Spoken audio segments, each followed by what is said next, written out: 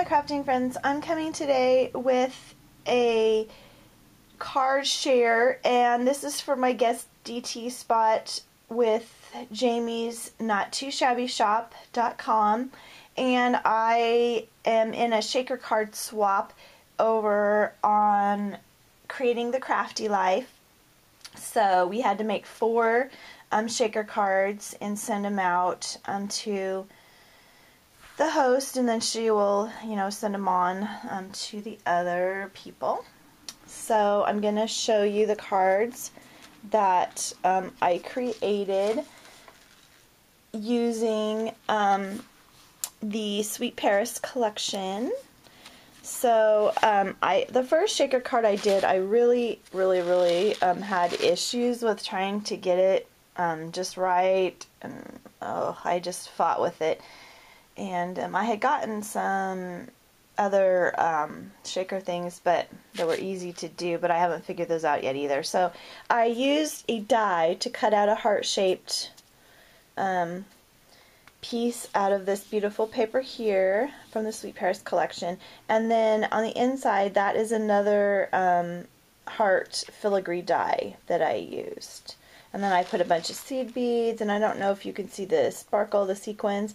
There's also some little itty bitty hearts in there that's like from the nail art. And then I use this beautiful Hobby Lobby trim, the flat iridescent pink all around the edges, and then a Prima flower. And then on the inside I used this fun pink scalloped page. And I really like how they came out. I think they really turned out really fun with lots of action. And I finally, I think, got the hang of it. This is the second one. So I used that same heart die for the outside and the inside. The inside is that kind of filigree. And this time I added some big sequins also. You can see some of those little tiny pink hearts. I added this little trim here that was in my stash that came off of a garment that I was no longer wearing. And then this here is a flower I created with a, I used all my Lindy sprays, and I sprayed a coffee filter, and then I used a Sizzix fringe flower die and created that flower. That's the second one.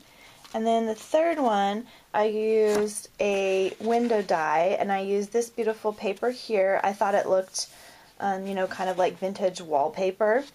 So I created a little scene, like this is like you're inside looking out the window, a cloud from a cloud punch, and then a little tree die, and then I put these little fun kind of flowers. So I thought maybe it would look kind of like snowflakes. And then I created a little curtain window valance with this beautiful trim from my stash and a couple of like stick pins on each end there. So that's that card. And then on the inside I used that same scalloped pink paper.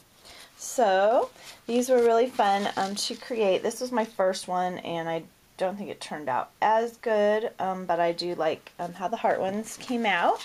So these are gonna go out for my swap today, and just wanted to show you what you could create with the Sweet Paris collection. Be sure and use my coupon code for the whole month of April, Marla H, to save yourself 10% off at Jamie's Not2Shabby Shop.